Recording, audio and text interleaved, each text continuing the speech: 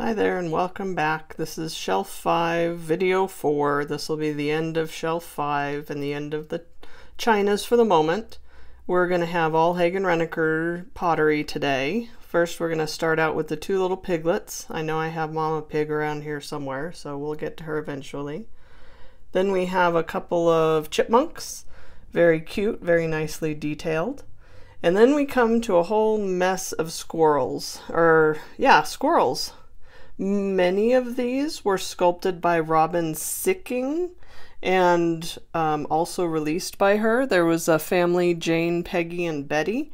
And then she also did Mr. and Mrs. Chatter, Chit, Chew, Chunk, and Chat. And so they're very cute, very nicely detailed with the gray and the white. And then there's, I think that's Betty back there in the back is in brown. Very cute. Very nice family. And if you can find them with stickers, that's great, because a lot of times you can't tell the difference between the Hagen Renaker and the ones that she made herself and released. She did a bunch of cute little skunks too. Then we'll move on to the dogs. I think most all these will be Designer's Workshop, so they'll be sculpted by Tom Masterson. First we have Jigs the boxer playing with the ball, and then we have a very cute English bulldog, Bing. Probably can't see it in the video, but very cute expression.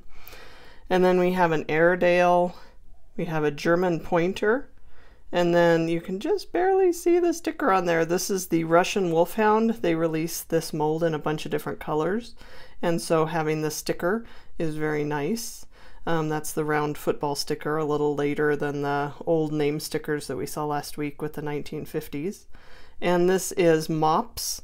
Mops is a old English sheepdog released in lots and lots and lots of different colors. So you can build a whole collection just of the variations of Mops. Then we're going to come down to a couple little minis. We have some Bassets and a Cocker Spaniel with newspaper and looks like maybe a couple of Beagles. And then we'll move back to the Designer's Workshop.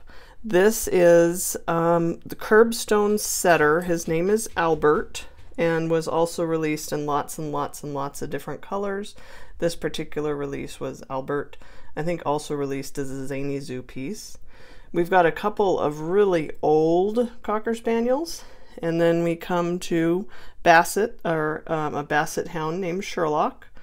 This shoe I think goes with one of the boxers maybe that I probably used to have. They're pretty hard to find. They broke easily and obviously don't look like much, but I actually found this one at an antique store in a shoe collection.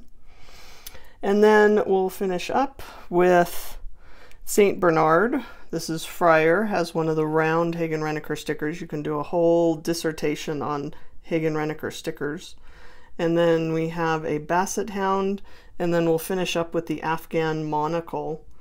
So these was lots of squirrels, chipmunks, wildlife, and a couple of Designer's Workshop dogs. So hope you enjoyed. Next week we'll be back to some Breyers, and then we'll have a whole variety of Chinas to shake it up a little bit. Hope you enjoyed. Join me next week.